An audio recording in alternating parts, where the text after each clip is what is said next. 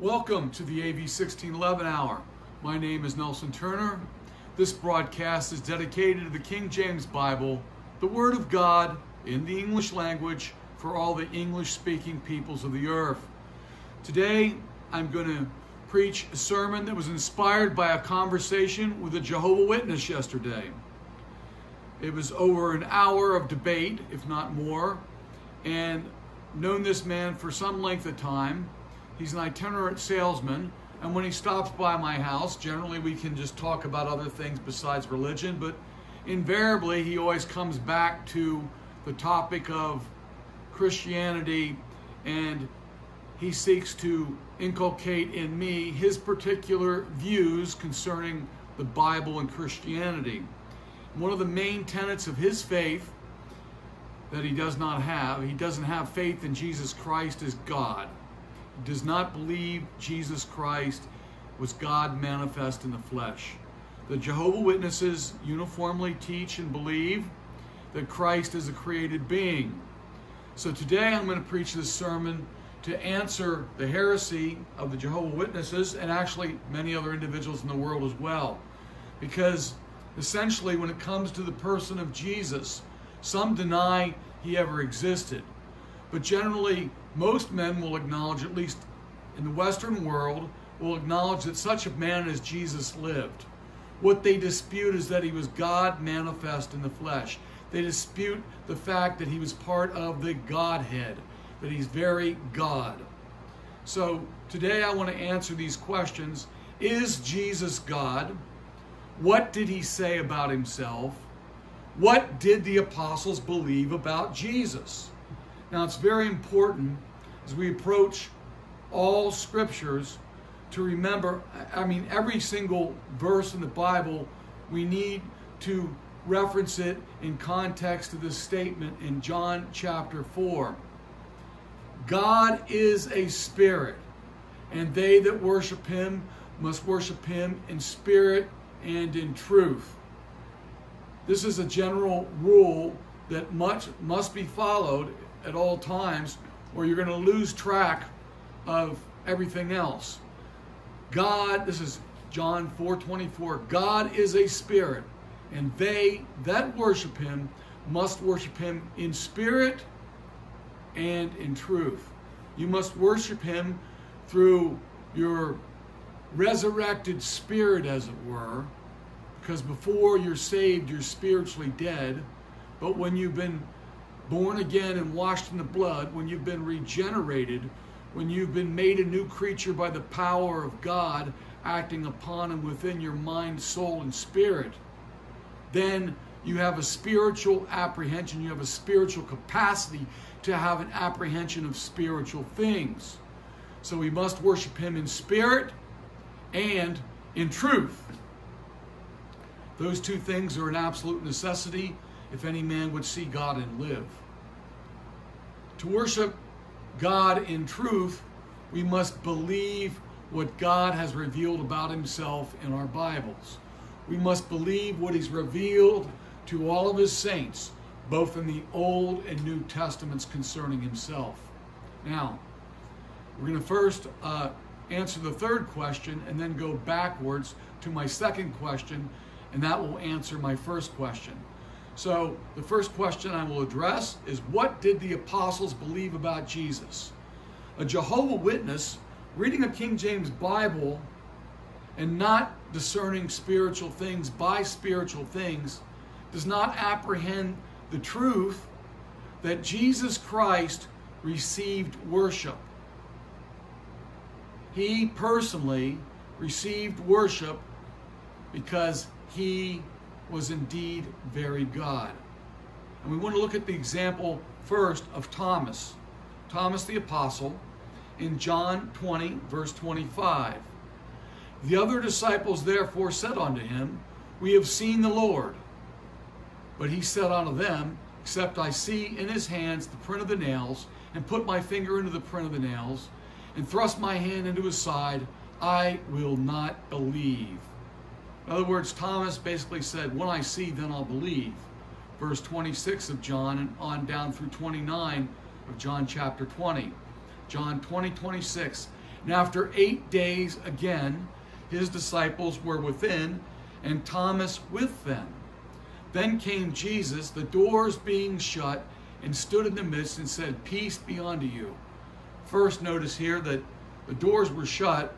The Lord Jesus Christ did not open the door and walk in, but rather he simply moved right through the physical substance and entered the place.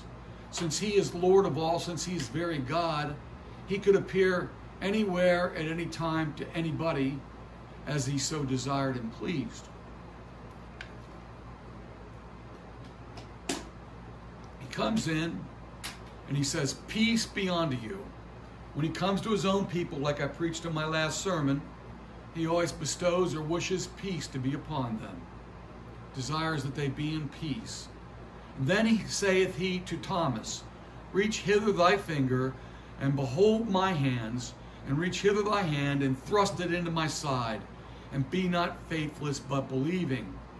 By telling Thomas that, he bears witness to the fact that he knew everything that Thomas said, even though he physically, literally, visibly was not present. He was present spiritually and heard everything that transpired when Thomas made his statement. This is one of the attributes of God. The eyes of the Lord run to and fro in the earth, beholding the evil and the good. And Thomas answered and said unto him, "My Lord and my God." Now I'm going to stop there for a moment. If Jesus Christ were merely a created being and was simply a messenger to direct people to worship the Father only, he would not have received worship unto himself. And I would tell you, when you worship the Lord Jesus Christ, you are worshiping the Father. Because over in Isaiah chapter 9, verses 6 and 7, one of the titles of Christ there is the Everlasting Father. And another place in Isaiah it says, his name shall be Emmanuel. That is God with us. When you have Jesus, you have God with you. He's very God. Thomas answered and said unto him, "My Lord and my God." His profession of faith was that Christ was his Lord and that the Lord Jesus Christ was indeed his God.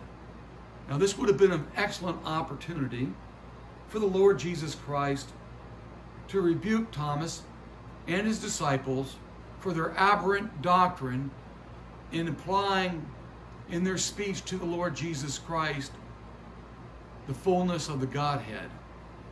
To worship him as God, they worshiped him as God, but they could have been corrected by him if he were not God. And surely, he being the way, the truth, the life, no man cometh unto him, unto the Father, but by him, he would have rebuked them and corrected them for their error. But does he do that? No, he does not do that. Thomas says unto him, "My Lord and my God." And Jesus saith unto Thomas, "Because thou hast seen me, thou hast believed.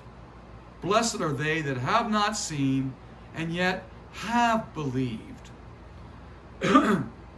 Here Christ anticipates that those that are not witnesses, or were not witnesses to his bodily resurrection, will not have seen it, but yet will believe it, and that they will be blessed.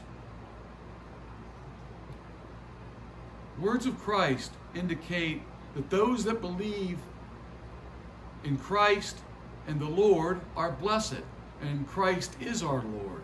They're one and the same. If Christ were not God, he would have told Thomas so and refused the worship of Thomas. Over in the book of Revelation, we find John the Apostle falling before the feet of an angel as one dead to worship him, and he was told, "See that thou do it not." He was told not to worship the angel. If Christ was merely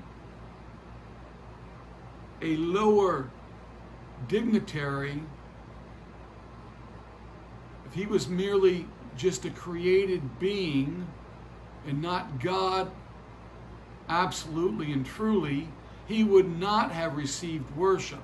And he would have done like the angel did in the book of Revelation to John and say, see that thou do it not. But instead, Christ receives the worship. Now, I've gone over this before, this Jehovah's Witness, quite some time ago, that Christ received worship throughout the Gospels and never once refused to receive the worship of Jews or Gentiles. And I'll show that in a few minutes. He never refused their worship because their worship was a spiritual worship, and it was a worship of the truth as God showed himself to be very God in the person of Christ. So we see that Thomas acknowledges that Jesus is his God. Since Jesus is very God,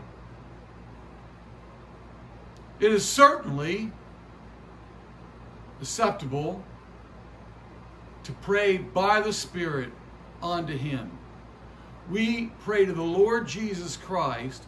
I say, dear Jesus, come before you with nothing good in me but your Spirit, nothing good upon me but your blood, and no hope but you.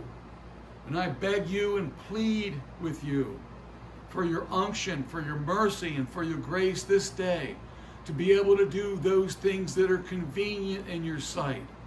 I seek his face, that he might grant by his petition to the Father, and my petition going to him goes to the Father, and since Christ is my advocate, he represents me before the Father, and since I am in Christ and Christ is in me, when Christ appears before the Father, he appears on my behalf and the behalf of all those to whom believe in the Lord Jesus Christ.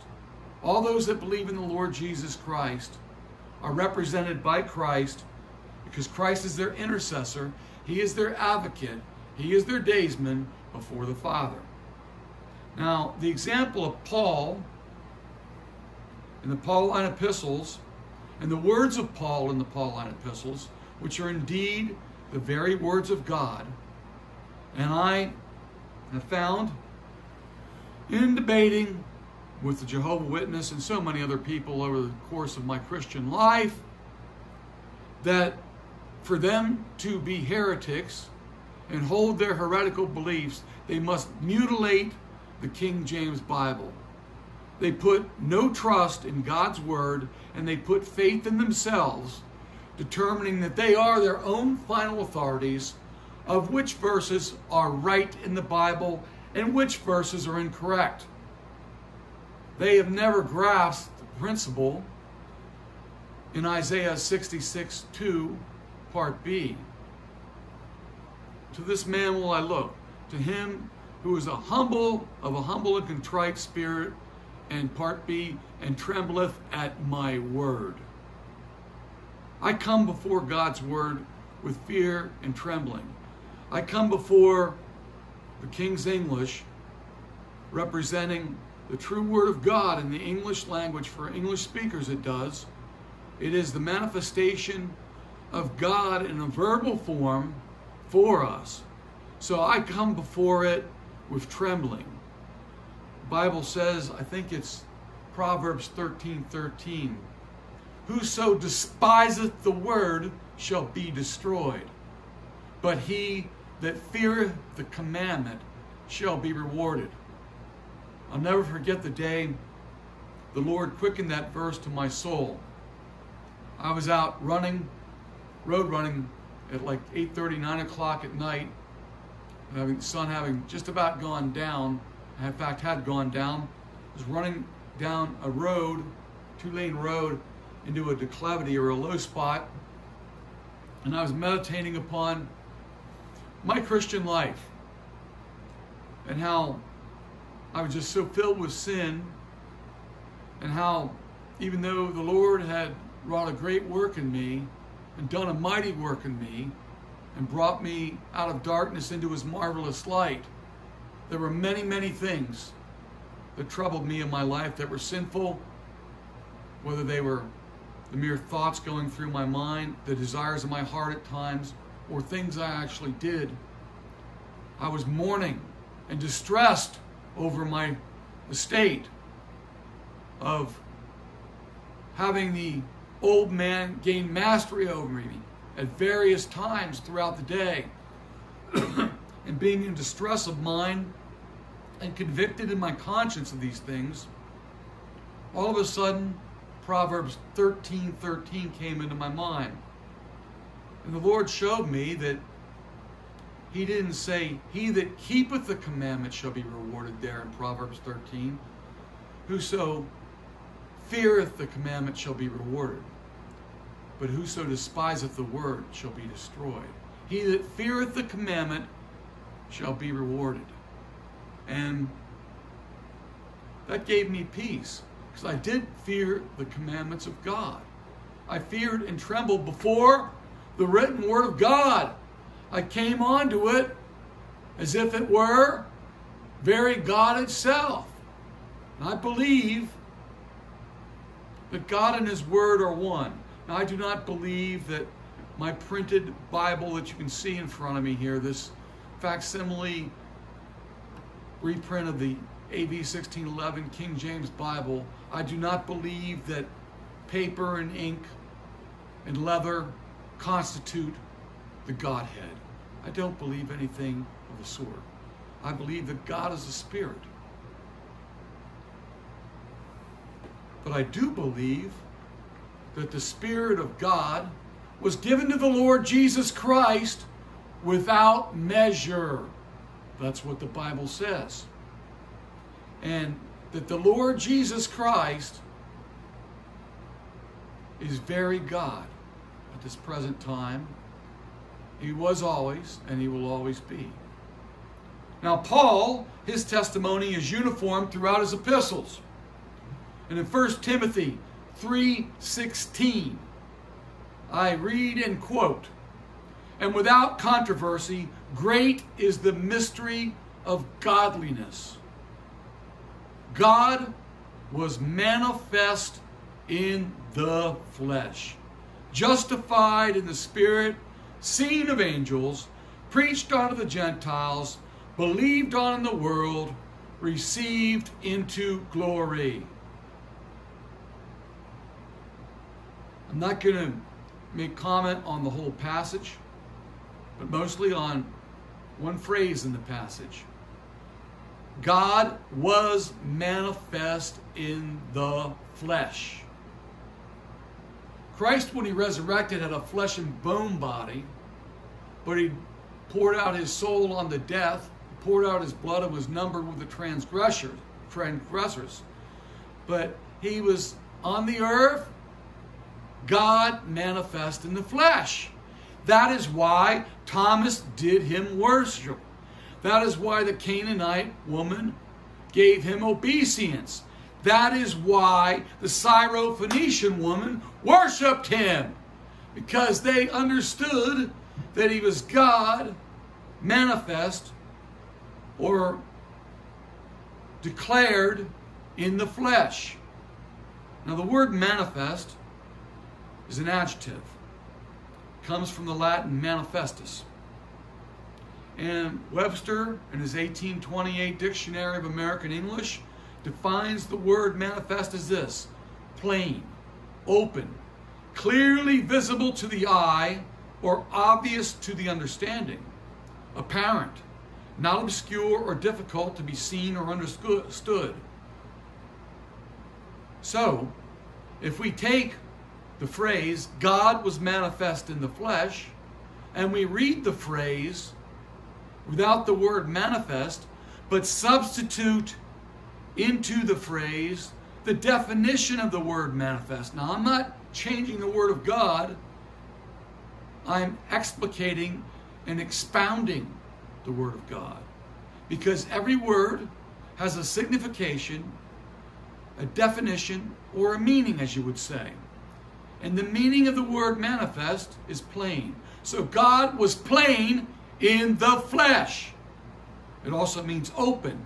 God was open or clearly visible to the eye and obvious to the understanding in the flesh. Oh, that men would simply open the Bible, approach it with faith, reverence, trust, and bow before the words of God, and receive with meekness the engrafted word, which is able to save the soul. How much better of a place would this world be? Instead of being populated with heretics and deceivers and liars and despisers of those that are good, the world will be filled with righteousness. So God was obvious to the understanding in the flesh. God was apparent in the flesh. God was not obscured or made difficult to be seen or understood in the flesh. What greater testimony could one find anywhere than that? God was manifest or made plain, clearly visible, or open and obvious to the understanding to be seen. The Lord Jesus Christ is God manifest in the flesh, while he was upon the earth and while he's in heaven. Another thing I brought up to the Jehovah's Witness, God is omnipresent. And in the Bible, since I have it open here, the same 2 pages I had open for my other reference of John chapter 4, verse 23. If you turn in your Bibles, if you're following along with your Bibles, it ought to be your Bible. A King James Bible should be your Bible. John 3:13. Christ says to Nicodemus, "And no man hath ascended up to heaven, but he that came down from heaven, even the Son of Man, which is in heaven." God was manifest in the flesh before the very eyes of Nicodemus. And when God manifested in the flesh, the Lord Jesus Christ spoke to him. He said, "No man hath ascended up to heaven, but he that came down from heaven." Speaking of himself, even the Son of Man, one of Christ's titles, the Son of Man, which is in heaven. Nicodemus had a revelation given unto him. The Lord Jesus Christ spoke very plainly to him concerning spiritual things. And since spiritual things could only be discerned by spiritual things, Nicodemus did not understand the new birth. When Christ spoke of being born again, Nicodemus thought in natural terms of natural things. He thought, what, can I go inside my mother and come out a second time? He did not apprehend or comprehend what Christ was saying. And we have no record whether or not he apprehended or comprehended of what Christ was saying here at this point in time. But later, I think Nicodemus came to a right understanding that God was indeed manifest in the flesh, and it was he to whom he had spoken and who had revealed spiritual truths to him. The Son of Man which is in heaven. Christ told Nicodemus that you may be looking at me, so to speak, but while I'm here, I'm also in heaven. He was in more than one place at the same time. Why? The Bible says God fills heaven and earth. I do not teach, nor do I believe, so don't misconstrue my words, that God is immanent or part of the creation. But God upholds all things by the word of his power, and in so doing, in a sense, he's everywhere at once. He's an infinite being. And as an infinite being, he upholds all things by the word of his power. All the created things are innervated and kept in motion and kept in life by his superintending power, spirit, and influence. So we see that Paul gave testimony to the Lord Jesus Christ that he was God manifest in the flesh. That's 6 words. You would think that 6 of God's words, bearing testimony of himself and of his nature, would be enough for anyone. But they're only enough for those that are given faith to believe. Now, Philippians chapter 2, verses 5 and 6 from the Pauline epistle to the Philippians. Let this mind be in you, which was also in Christ Jesus, who being in the form of God, thought it not robbery to be equal with God. And I'm not going to go on. I'm going to stop there because I'm going to keep the topic at hand before your eyes and ears and spirit, that you might understand, or you might better understand, what you probably already know. And that this might be not just an instruction or edification or exhortation to the saints to earnestly contend for the faith once given unto the saints, but that it might be an instruction and exhortation to those that do err in doctrine.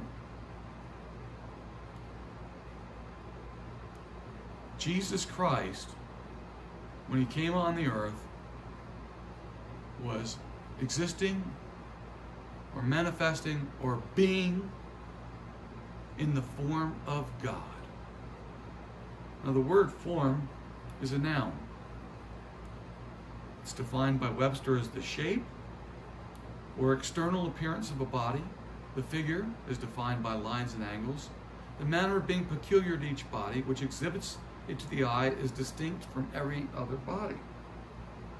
The body, the physical being of the Lord Jesus Christ, while he was on the earth, was distinct in form from every other body. It was uniquely God's body.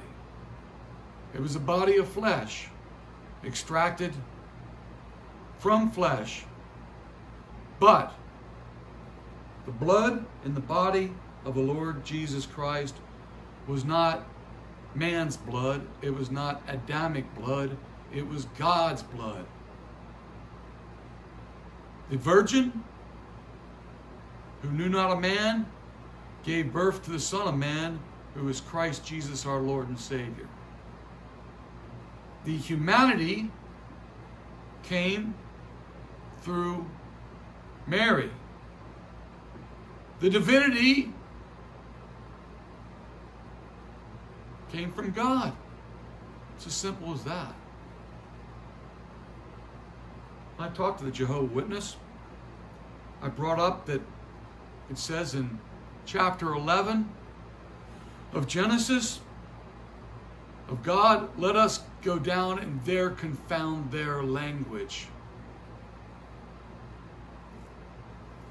And back earlier in Genesis, in the creation account, it says, let us make man in our own image. Our, plural.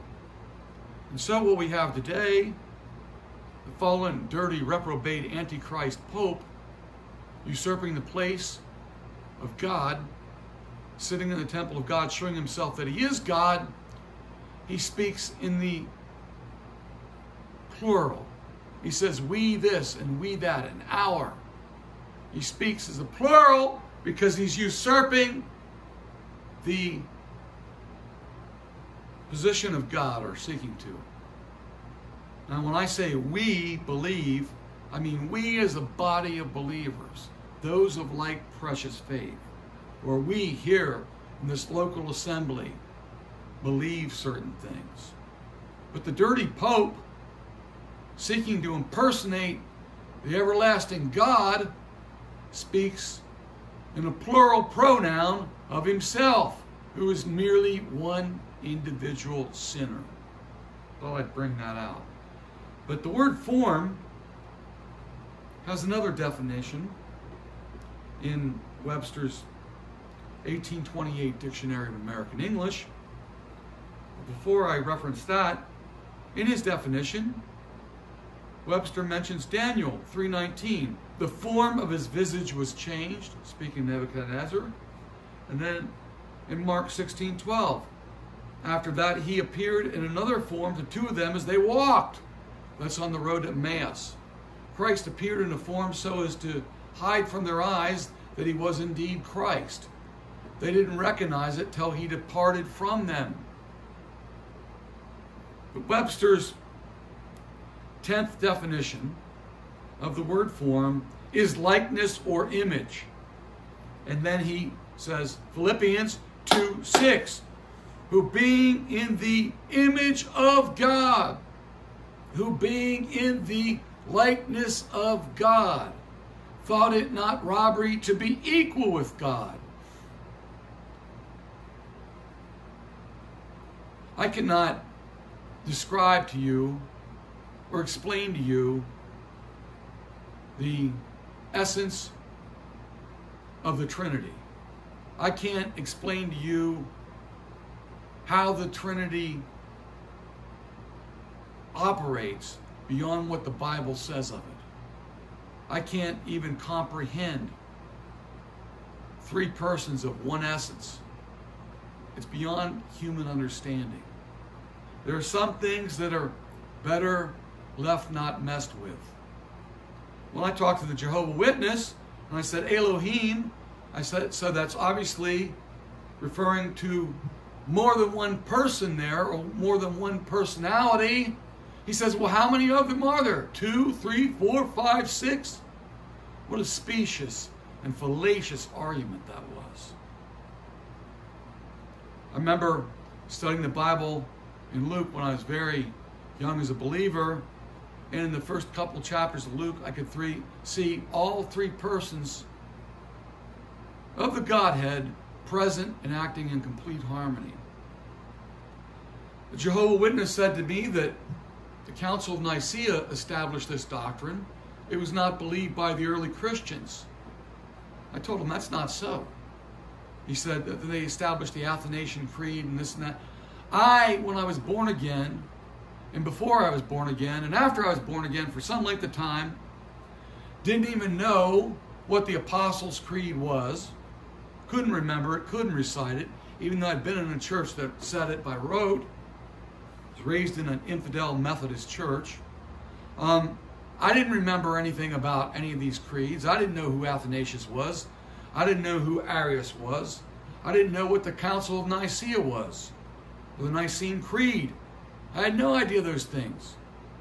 My belief in and my understanding that God is a triune being of one essence, but three distinct persons or personalities, came from reading the Scriptures. Now, I want to, as a sidelight, show something here.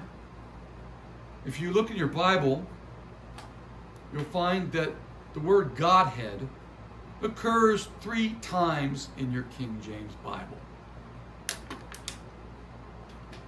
And I believe the translators that translated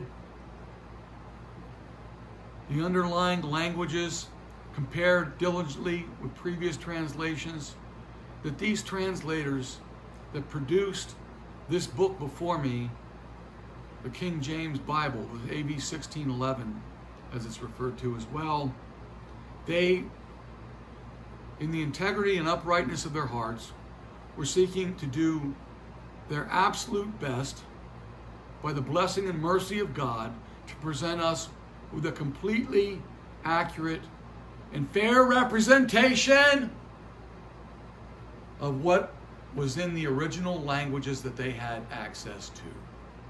I do not say the originals, because in the time of the translation of the King James Bible, no originals existed. And no originals exist today. And the Jehovah's Witness said, it doesn't say that in the originals. I said, you don't have them. You have no final authority.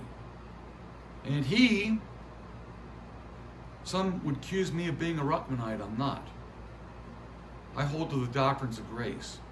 No Ruckmanite holds to any of the 5 points of Calvinism, but the perseverance of the saints.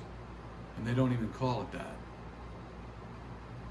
I've been exposed to it, and for a while I listened to Ruckman, but I got past that. He taught many cunningly devised fables, but he also taught some things that were true. And I know one thing for sure, that before I ever heard of Peter S. Ruckman, when I began reading the King James Bible, I believed the words that I found in it were absolute, pure, and true words. Because that's what the words related to me, that they were pure. The words of the Lord are pure words. Thy word is very pure, therefore thy servant loveth it. All Scripture is given by inspiration of God, and is profitable for doctrine, for correction, for reproof, for instruction in righteousness. When I read those things, I had faith that they were true, that these things were true. But in Acts chapter 17, we read, verse 29, For as much then as we are the offspring of God, we ought not to think that the Godhead is like unto gold, or silver, or stone, graven by art and man's device. Romans 1:20. For the invisible things of him from the creation of the world are clearly seen, being understood by the things that are made, even his eternal power and Godhead, so that they are without excuse. And Colossians chapter 2, verse 9. Speaking of Christ, Paul the Apostle gives us by revelation and inspiration. Yes, it's given by revelation to Paul and by inspiration of God. The inspiration of the Almighty giveth men understanding, as it says in Job. Colossians 2:9. For in him dwelleth all the fullness of the Godhead bodily. If that's not plain enough, we'll go ahead and define the word fullness. But the Bible says that in Christ dwelt and dwelleth, present tense, because Paul is speaking after the resurrection. For in him dwelleth, he's seated at the right hand of God the Father, but as he's seated there, in him dwelleth all the fullness of the Godhead bodily. Can I explain that to you? No, I can't explain that to you. But I can tell you that you ought to believe it, because the Scripture says it, and God's Spirit gives it to God's saints by revelation. No one disputes the manhood of the Lord Jesus Christ, but they will dispute his Godhead. And that third and last reference to the word Godhead, 1, 2, 3, in the King James Bible, the third one nails the doctrine down. Godhead occurs 3 times. Why? Father, Son, Holy Ghost. But the third reference refers to the Lord Jesus Christ specifically, and says that all the fullness of the Godhead dwelt in him bodily. Fullness means the state of being filled so as to leave no part vacant. Second definition, the state of abounding or being in great plenty. For in Christ dwelt all the great plenty of the Godhead bodily. For in Christ dwelt all the completeness of the Godhead bodily. That's what the word fullness means. It means completeness, the state of a thing in which nothing is wanted, perfection. For in him dwelleth all the perfection of the Godhead bodily. That's the definition of the word fullness. How can you think that Christ is anything less than fully God if you have faith in the Bible, meaning the King James Bible? The King James Bible being a faithful and accurate representation of the underlying original languages. Well, let's go one better. The epistle, Paul the Apostle to the Hebrews. You can see I'm a little fired up. Well, praying for direction, wanted to produce or put out some more sermons. It's been on my heart. But I have to be stirred by the Spirit of God. Just like when the angel went down into the pool of Siloam, the waters were stirred. The Lord has to stir the waters of my soul. And then I have a topic, and I have the substance of what I am to preach. I'm not telling you that God dictates to me verbally, word by word, what I'm supposed to say. That's not what I said. But if I'm not speaking under some kind of influence of God, there's no point in listening to me. I'm here to put forth God's words, not my words. I'm here to explicate and give the understanding in the sense, as is spoken of in Ezra and Nehemiah, to give the sense and the understanding of God's word to those that will hear. I'm not doing this of myself. In and of myself, I have no power. I have no strength. I have no wisdom. I have no knowledge. I have no might. All the learning, all the carnal learning and reasoning that I could have gained from a seminary would have done me no good without the Spirit of God being within me and enlightening the eyes of my understanding, that I might be able to comprehend spiritual things. And if that's happened to me, I have no cause for boasting or being proud at all. It's another thing the Jehovah's Witness told me yesterday. He was proud to worship Jesus Christ and worship the Father. And why he was worshiping Jesus Christ if he didn't believe he was God, I don't know. But he told me he was proud of his spiritual activity. I'm not proud of my spiritual activity. My spiritual activity is weak, deficient, wanting, and all my spiritual activity needs to be washed in the blood of Jesus Christ to have any merit or any value before him.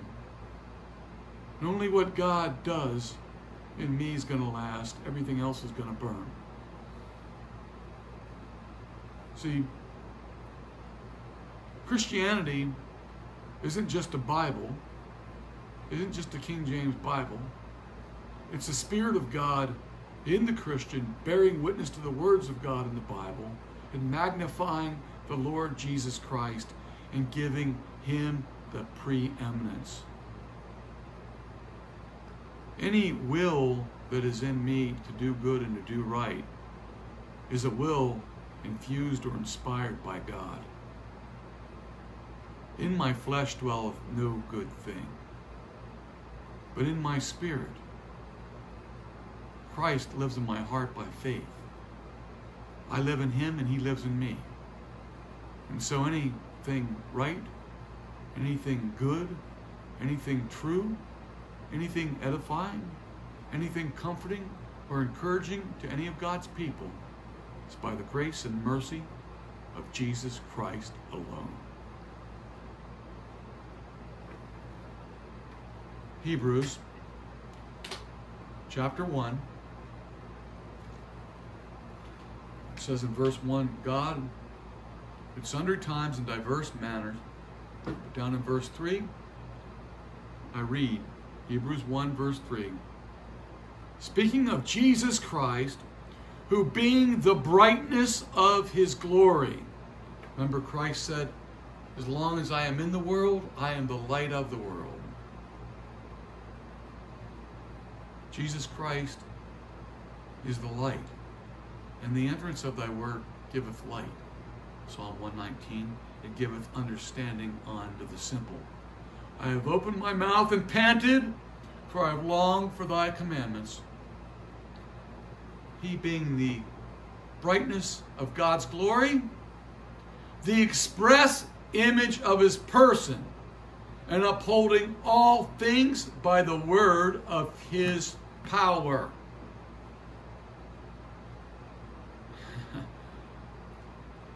The Lord Jesus Christ upholds all things, innervates, and bears up the whole world by the word of his power, upholding all things. That's the saved and the lost. That's rocks, minerals, atoms, neutrons, neurons, whatever it is. Anything that has a substance, anything that has existence, anything that has form. He upholds it by the word of his power. All things. He upholds all things, whether they be in heaven, whether they be in earth, or under the earth, by the word of his power. He upholds the whole of heaven above, all the stars and suns that therein are, the moon and all the planets. He upholds them all by the word of his power. Jesus Christ is the creator. God is the creator. Christ is God, and he is the creator. The Spirit of God moved upon the face of the deep over in Genesis chapter 1. The Spirit of God does not work without the will of the Son of God or God the Father. The Spirit of God manifests the power of God the Father and the magnificence of God the Son. And God the Son upholds all things by the word of his power.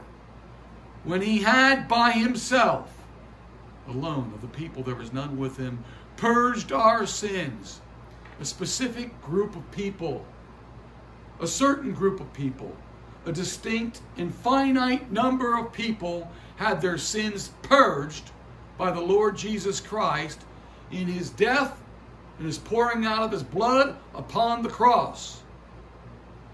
And once he did that, he rose again and sat down on the right hand of the Majesty on high. But back to this phrase. As if it weren't enough to say that Christ is the brightness of God's glory, Paul says that Christ is the express image of God's person. Express is defined as an adjective by Webster as plain. So, Christ is the plain image of God's person. Christ is the clear image of God's person. Christ is the expressed image of God's person. Christ is direct and not ambiguous expression of God's person. Given in direct terms. That's what the definition is as well. In other words, the express direct terms of God's image. The expressed image of God's person. This is the expressed image of God's person. It's not implied or left to inference. We do not infer that Christ is God. It's expressed and plain to us that he is God. It's not by implication. It's by plain revelation in the Bible that Christ is God. The word express can also mean copied, resembling, or bearing an exact representation. So, the word express being defined as bearing an exact representation.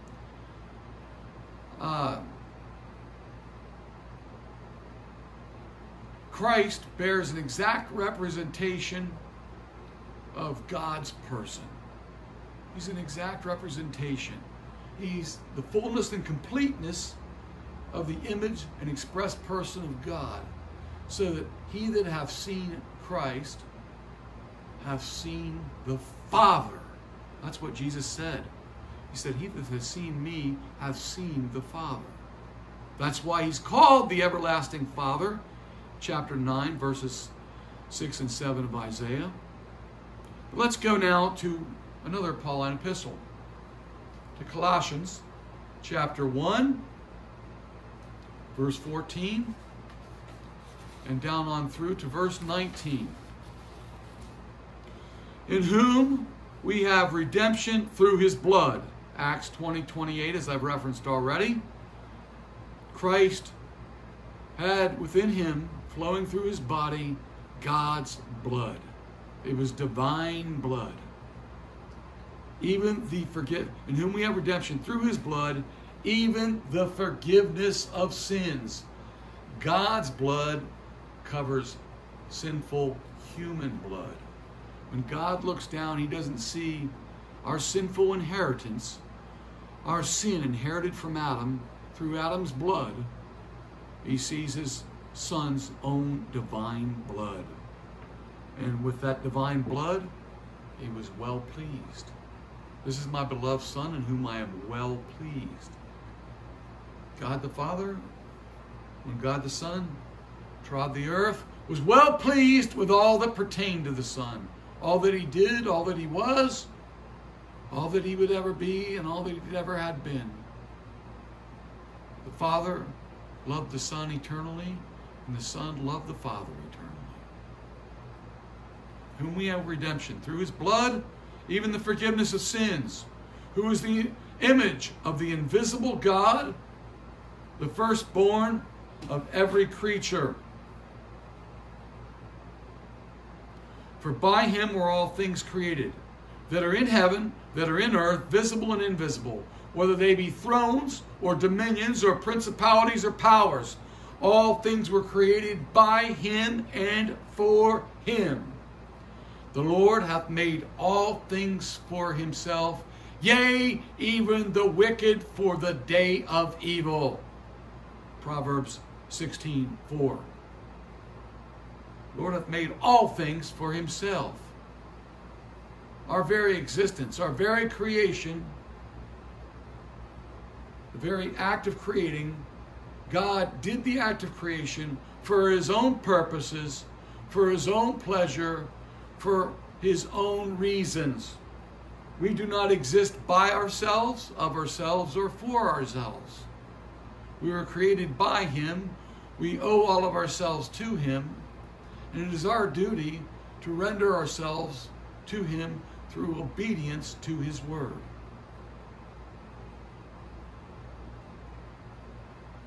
All things were created by him and for him.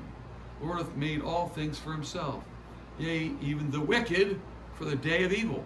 God's created man upright, but man has found out many witty inventions. God made man perfect in the day that man was created, but the man and the woman in the garden had a free will, so to speak. They had the potential to sin, though they were not created sinners. We cannot and will not impute sin to God. God is a holy, just, and righteous being. He's always been and will always be. He's too pure of eyes to behold sin, so he covers it with his own blood.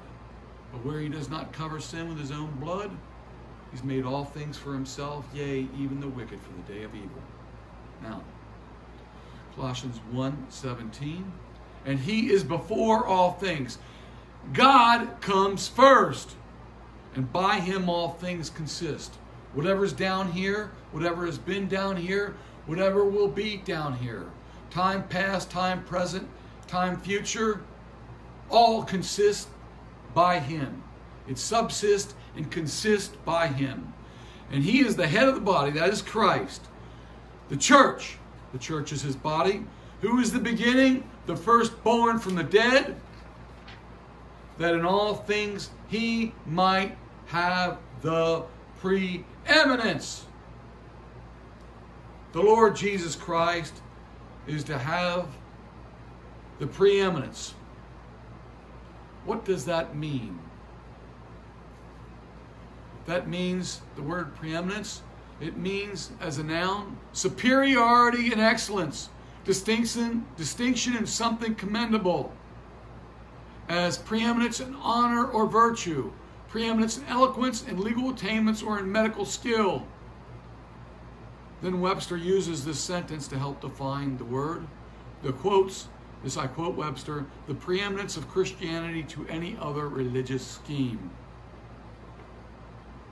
Christianity has the preeminence because Christ has the preeminence, because Christ is very God and God should have the preeminence. For it pleased the Father that in him should all fullness dwell. The word preeminence means precedence, priority of place, superiority in rank or dignity. It also means superiority of power or influence. We've already found out that Christ has a superiority of power because he upholds all things by the word of his power. Where the word of a king is, there is power. And who shall say unto him, who may say unto him, what doest thou? And that's what all heretics of whatever stripe, whatever color of the rainbow they may be, they all say to God, what doest thou? And who art thou that thou shouldest rule over us? They say, we will not have this man to rule over us. But in the last phrase, Colossians 1:19, it pleased the Father. What pleased the Father? That in the Son, that is in Christ Jesus, should all fullness dwell. Again, what does the word fullness mean? Well, it's a noun from the word full, and it means the state of being filled so as to leave no part vacant. The state of abounding or being in great plenty. The great plenty of the Godhead dwelt in Jesus Christ in all its fullness. I can't explain it to you, but I can tell you that it's true. The state of abounding or being in great plenty, abundance. It also means completeness, the state of a thing in which nothing is wanted, perfection. Christ exhibited upon the earth and now in heaven and before the foundation of the world, all the perfection of the Godhead. If you've seen Christ, you've seen God. I would tell you, I've said this before, and I should probably turn there, quote it accurately, but in Hebrews, and it's be hard for me to find it in this Bible, but I'll do it in Hebrews. I believe it's chapter 2. Yeah, chapter 2 is Revelation. Back a little bit to Hebrews, past the epistles, James and Hebrews. Chapter 2.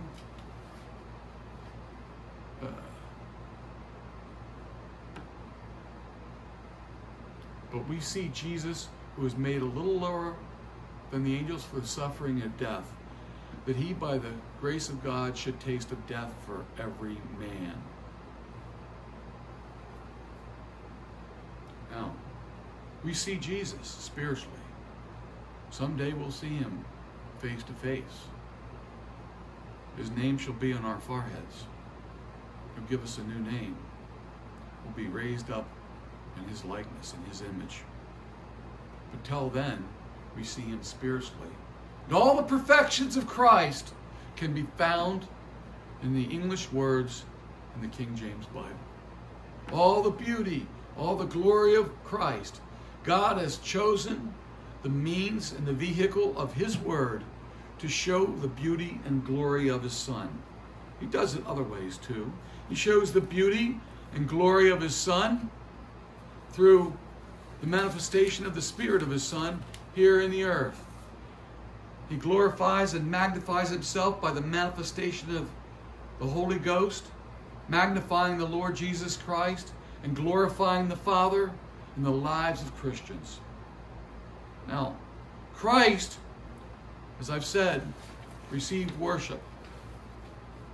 And before I go to some instances of him receiving worship besides the worship of Thomas, and again, we should only worship God and no other. So when we worship Jesus, we do worship God. But the word worship as verb transitive means to adore, to pay divine honors to. So when Thomas said, "My Lord and my God," he paid divine honors to the Lord Jesus Christ. It means to respect, to honor, to treat with civil reverence. It means to honor with extravagant love and extreme submission. That's how I came to Christ. That's how I lived before Christ. And I do it very imperfectly. Flawed creature, sinful man that I am, who shall deliver me from this body of death? I come before him with fear and trembling. I come before the word with fear and trembling. I come before him in abject submission, with my face in the dust before him. Bowed on my knees, my face to the ground, humble prayer and supplication, praising and glorifying him for him making me accepted and the beloved in his own person. He's made me accepted in himself. So I honor him with extravagant love and extreme submission. If every person on the face of the earth did that, what a place the world would be. And what a place heaven's going to be, where every single person is and will do that. Worship as a verb intransitive means to perform acts of adoration, to perform religious service. And then Webster cites John 4:20. Our fathers worshipped in this mountain. They performed their religious service in the mountain. Now, Matthew 2 and verse 11 in your King James Bible. And if you don't have a 1611 facsimile reprint, that's quite all right. You're going to find the same thing that I'm going to read out of Matthew chapter 2 and verse 11 in this 1611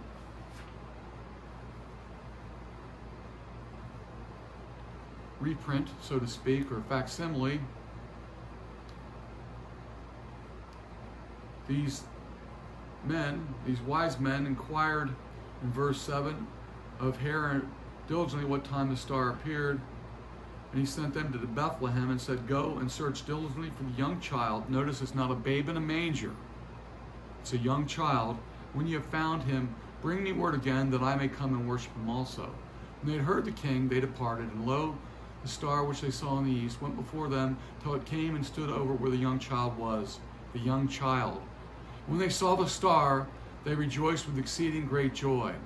And when they were come into the house, they were not in a manger, they were in a house. Christ was a young child, likely ambulatory by then, walking. And they saw the young child with Mary his mother, and they fell down and worshiped him. That's all we need to say there. They worshiped him. They honored him with extravagant love and extreme submission. Did Mary say, you're making a mistake? This boy's not God. Don't worship him. Did Joseph intervene? We have no record of that.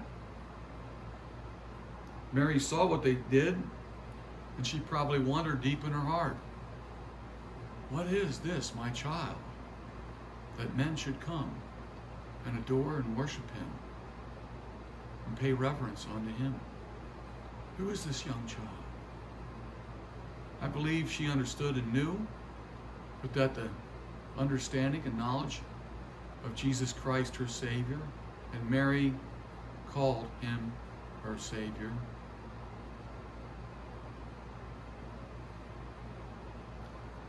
Her understanding, the revelation of her Son, Jesus Christ. She wasn't the mother of God. She was the mother of Jesus. She's the mother of the humanity of the man Christ Jesus. She's not the mother of God. She was not an eternal, immortal being that has no beginning or no end. She is not an intercessor that you pray to or worship. No. You pray to and worship the Lord Jesus Christ. And as you worship him, you're worshiping God the Father. But anyhow, these men fell down and performed an act of adoration for the Lord Jesus Christ when he was a young child. Matthew 9:18. You can turn there. And while he spake these things unto them, behold, there came a certain ruler and worshipped him, saying, my daughter is even now dead, but come and lay thy hand upon her, and she shall live. This certain ruler that came to Christ came believing that he was God. because he believed that Jesus Christ could raise the dead. And who could raise the dead but God Almighty? So when he came and worshiped Christ, he came and honored him with an extravagant love and an extreme submission and an act of adoration. How about Matthew 14:33? And when they were in the ship and came and worshipped him, saying, "Of a truth thou art the Son of God." Those that were in the ship worshipped him. They showed acts of extreme adoration and submission and love to the Lord Jesus Christ as very God. Matthew 15:22. I mentioned this earlier, down through verse 28. Matthew 15:22 through 28. This is one of my favorite incidences that occurred in the life of the Lord Jesus while he was on the earth, because we see the picture of the salvation of the Gentiles, and that the name of God would be great among the Gentiles. The name of God is great among the Gentiles, and it was prophesied that it would be. And God has magnified his word above all his name, but we still lift up the name of Jesus Christ, and we come before him as the only way to God the Father. He's the only way. He said, "I am the way, the truth, and the life. No man cometh unto me but by the Father." But he also said, "I and the Father are one." I'm not here preaching the Trinity distinctly. I'm preaching the divinity of the Lord Jesus Christ. To answer the question, is Jesus God? Yes, he is God. The apostles, the disciples believed he was very God, that he was the Son of God, and really the very express image of God, the very express image of the brightness of God. And they believed that, and so too did the Gentiles that came to the Lord Jesus Christ. And behold, a woman of Canaan came out of the same coast and cried unto him, saying, "Have mercy on me, O Lord, thou Son of David." She recognizes his legal authority over the nation of Israel, that he was descended of David after the flesh. "My daughter is grievously vexed with the devil." But he answered her not a word. And his disciples came and besought him, saying, "Send her away, for she crieth after us." But he answered and said, "I am not sent but unto the lost sheep of the house of Israel." Christ was a Hebrew nationalist. He was an Israeli nationalist. He was sent to the lost sheep of the house of Israel. He was the fulfillment of the promise to the people of Israel. He was the fulfillment of the Abrahamic and Davidic covenants. And he came only for the people of Israel. But because it was prophesied of him that he would show salvation on the Gentiles, he came for a greater purpose, in fulfilling the Abrahamic covenant, and all the nations of the earth would be blessed in the seed of Abraham, and that seed is Christ.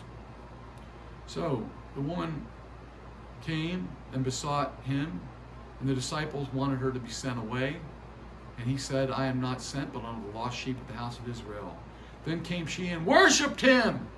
She fell down before him. You know who Christ hears? You know whom Christ answers when they pray to him? Those that worship him as God. Jesus said, "Except ye believe that I am he, you shall die in your sins." Told that to some Jehovah's Witnesses a good 22 years ago. Came up to my property. I was plowing up some land, prepping my garden, covered with mud, and they started giving me their business, 2 Jehovah's Witness women. And finally I just told them, I said, "Except you believe he is God, you'll die in your sins. You're going to hell." Started shouting it out, and they finally left. But, you know, this woman came and worshiped him. She worshiped him as God. if she hadn't have worshipped him as Lord and God, he would have paid her no mind. She came and answered him, saying, Lord, help me. She begged him for her dear child, for her dear daughter. Lord, please help me. Help me. Help my daughter. Get this devil out of her. She's sore vexed. And Christ looked at her and said, he answered her and said, it is not meet to take the children's bread and to cast it to the dogs. Gentiles to the Lord Jesus Christ while he was upon the earth looked upon them as dogs, because he was a Hebrew nationalist. He preferred his own clan, his own tribe, as it were, his own people above all other people. He loved his people with a special love. But included in his people are Jews first and Gentiles also. And she, instead of saying, Lord, I'm not a dog, why do you talk to me so? She said, truth, Lord, yet the dogs eat of the crumbs which fall from the master's table. Then Jesus answered and said unto her, O woman, great is thy faith. What was her faith? That Jesus Christ was the Son of David and that he's the Son of God. God, the fullness of the Godhead dwelt in him bodily, that he was able to do all things. He wasn't a mere man in her sight. He was much more than a man. He was one worthy of extreme submission, adoration, and worship. And when she said this, Jesus answered and said unto her, O woman, great is thy faith. Be it unto thee even as thou wilt. And her daughter was made whole from that very hour. What more testimony do we need? How much further do I need to go? One passage or one verse teaching a plain truth that's taught many other places should be sufficient for someone to understand and know that Jesus Christ identified himself as one with the Father and is very God manifest in the flesh. That those that were given a revelation, a special revelation, that had seen him after his resurrection, as Paul did, understood that when they saw the resurrected Christ, they were seeing God. Matthew 28, 1 through 9. And in the end of the Sabbath, as it began to dawn the first day of the week, came Mary Magdalene and the other Mary to see the sepulchre. And behold, there was a great earthquake, for the angel of the Lord descended from heaven and came and rolled back the stone from the door and sat upon it. His countenance was like lightning, and his raiment white as snow. And for fear of him the keepers did shake, and became as dead men. And the angel answered and said unto the women, Fear not ye, for I know that ye seek Jesus who was crucified. He is not here, for he is risen. As he said, Come, see the place where the Lord lay. And go quickly, and tell his disciples that he is risen from the dead. And behold, he goeth before you into Galilee. There shall ye see him. Lo, I have told you. And they departed quickly from the sepulchre with fear and great joy, and did run to bring his disciples word. They believed the report that he was risen from the dead, that he was not there anymore.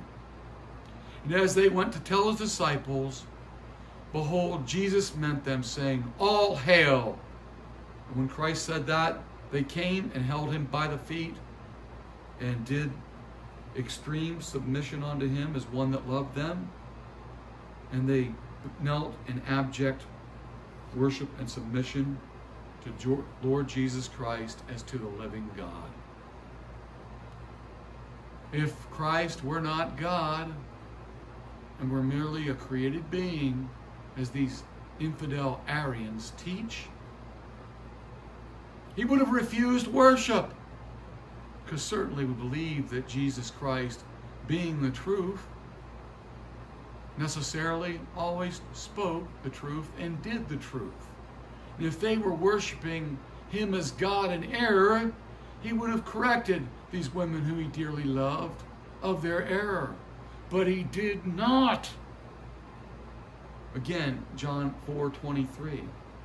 But the hour cometh, and now is, when the true worshipers shall worship the Father in spirit and in truth.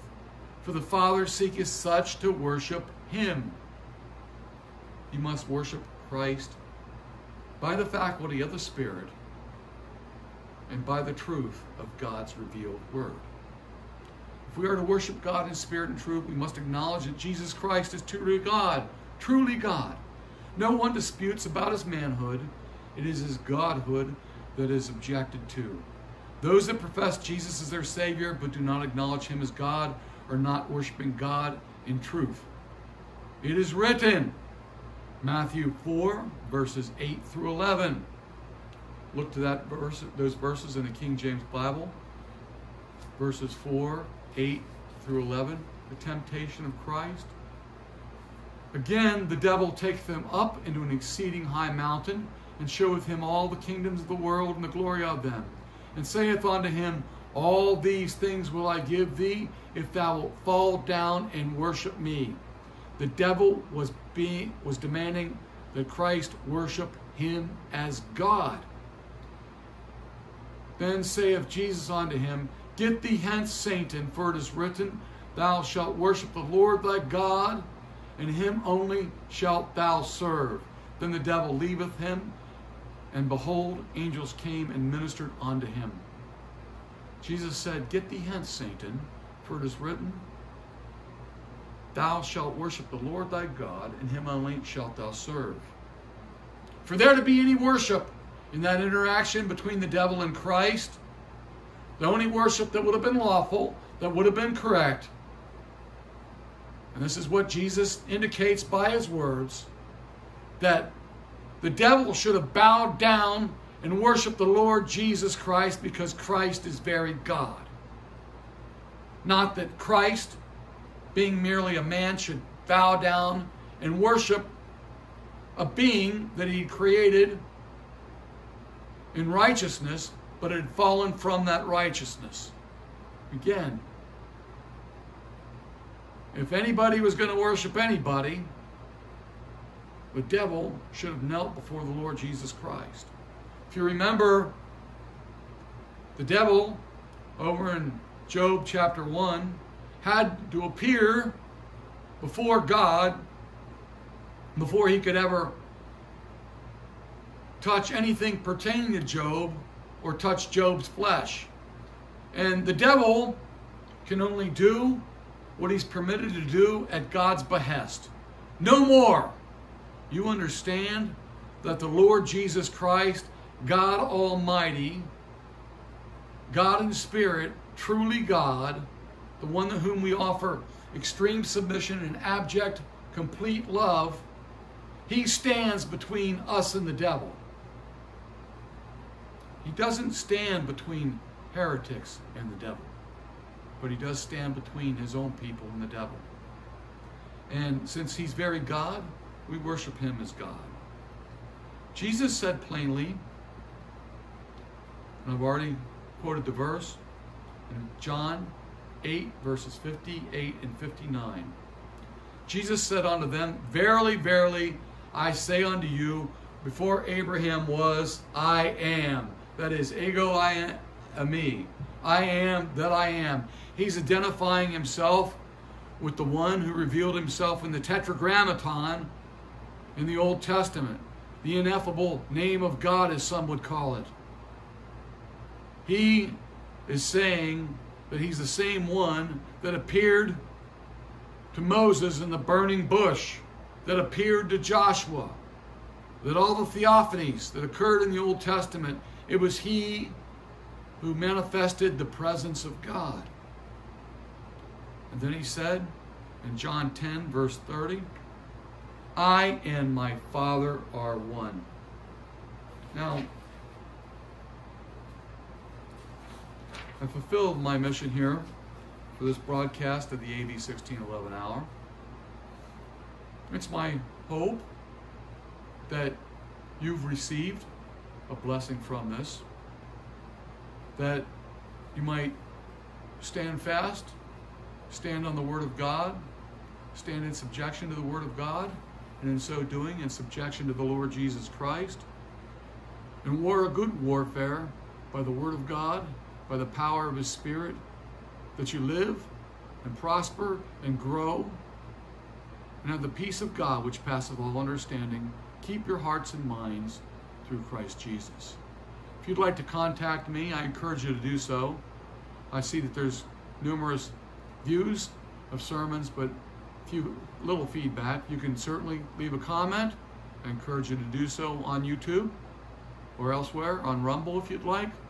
But I encourage you also that you can contact me directly at Bookland. That's Bookland at Comcast.net, BOOKLAND at Comcast.net. My name is Nelson Turner. This broadcast has been the AV 1611 Hour, which is devoted to magnifying and glorifying the Lord Jesus Christ by holding up the Word of God, the King James Bible. Until next time, may the Lord Jesus Christ richly bless you as you love and serve and worship Him.